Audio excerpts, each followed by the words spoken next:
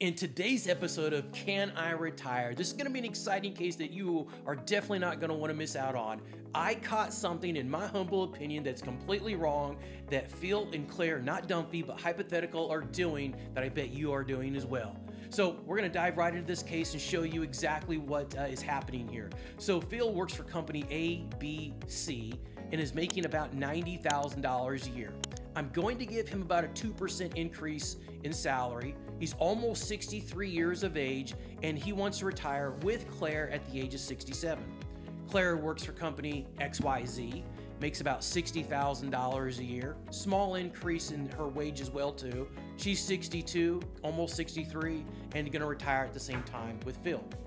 Let's dive down to what their Social Security benefits are going to be at the age of 67, which is their full retirement age. Phil will have a monthly benefit of $3,300, and I'm giving him a cost of living adjustment of only 2.25%. This is more on the conservative side. If I want to, we can adjust it a little bit later and give him a little bit bigger increase. Same thing with Claire at 67. Her benefit will be $2,800, which we're going to assume that they turn on at the retirement age of 67. We'll see what this looks like. Phil has a small pension with ABC of $250 a month. We're not going to give that any sort of cost of living adjustment, but if something does happen to him, Claire is going to get 100% of that benefit. Let's dive over to our assets, set this case up, and see what it looks like. Phil has a 401k that he's contributing to, $1,500 a month, and has a current value of $300,000. And Claire has an old IRA that she's still contributing to here. She's converted that from an old company into an IRA. She's putting $600 a month into, and it has a value of about $200,000. Now, this right here is what I noticed things are going wrong.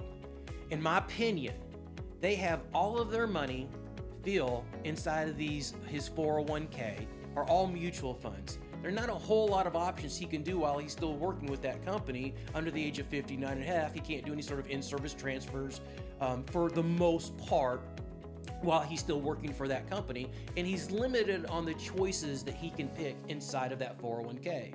However, Claire has this self-directed IRA. She has many choices that she can choose from, unlimited across the board, but she's still choosing a ton of mutual funds. And I'll just tell you right up front, in my humble opinion, I'm not a big fan of mutual funds at all. There are so many snakes, demons, and dragons inside of mutual funds, meaning hidden cost, so many inefficiencies. It's absurd, in my opinion, to own mutual funds. Now, how do you know if you have a mutual fund? Most people don't even know how to check this out. So this is very simple. This is the first thing I want you to do. You go to look at your statements. Look at the statements, flip through the pages, and you're looking for the symbol. Maybe you've got some stocks in there that you recognize. Maybe it's a Walmart. This will say WMT, or if it's a Tyson stock, or whatever those individual stocks are. But you're looking for the mutual funds. Usually they're a 5-letter symbol ending in the letter X. So it would be something like ABCDX, right? If you have mutual funds, you need to ask your advisor why. In my opinion, there's so many inefficiencies and so many better things that you could be doing with your money. Dump the mutual funds. Get them out of there. There's no reason you should have them. They are dinosaurs. Moving on. I'm done with my rant. Coming down to number 3, I've got a brokerage account jointly owned between Phil and Claire, and they've got $100,000 in that account. They're not putting any extra money into it. They have a 5% CD with $75,000 in, and they've got a CD at 4% that has $25,000 in it. And then they've got a bank where they're checking and savings on it. And I'm not showing any money because in that account, because money comes in, money comes out, it changes quite frequently. Coming down to their protected assets, they have a home where their house is worth about $500,000. And you can see a total net worth of about $1.2 million. $700,000 is liquid, $500,000 house, and $1.2 million in that fact that their house was completely paid for.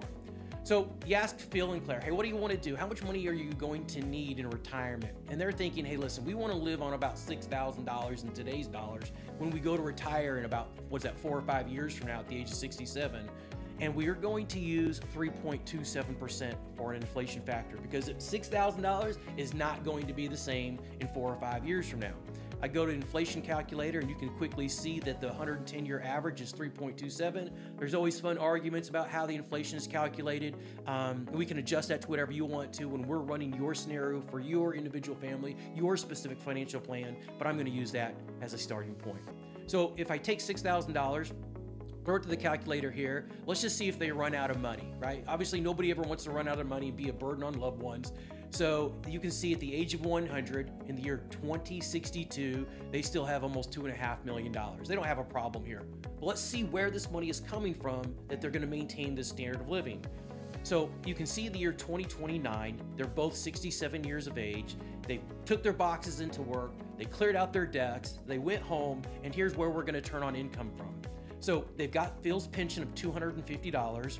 Social Security is now $6,100. And you can see in this particular row, if I go down each, in this column, if I go down each row, you can see that cost of living adjustment for Social Security.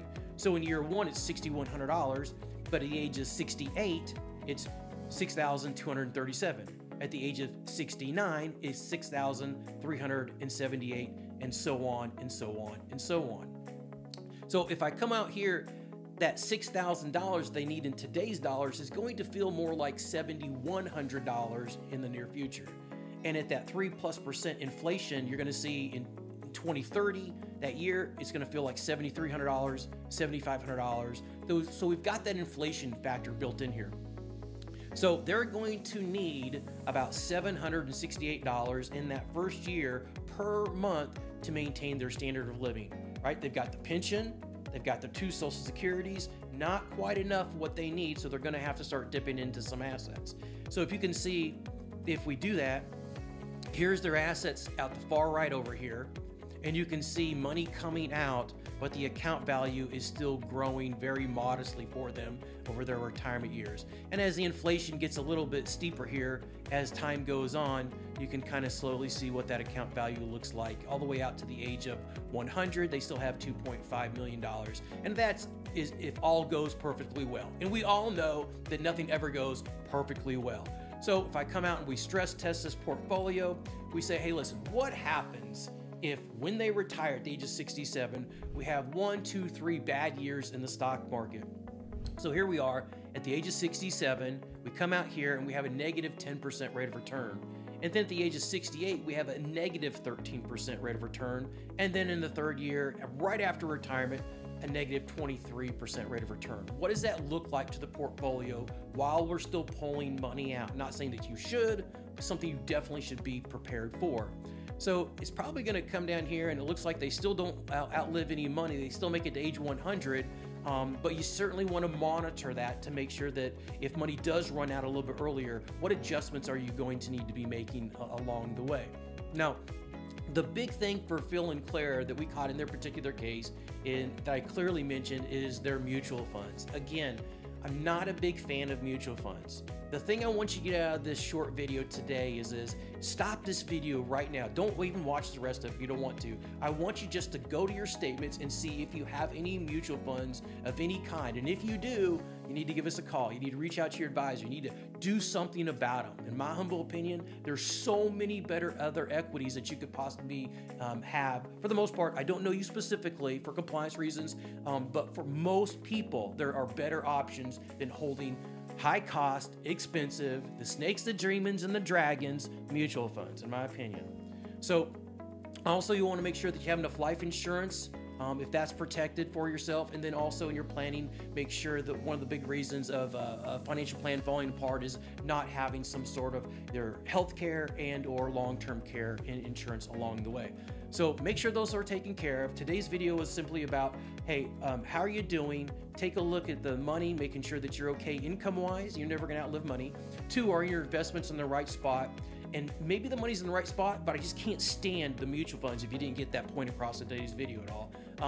Go look at them. Again, it ends in an X on this symbol on your statement, ABCD, X, elemental P, X, right? See if you have mutual funds. You need to make a change. You get out of those things. They are dinosaurs.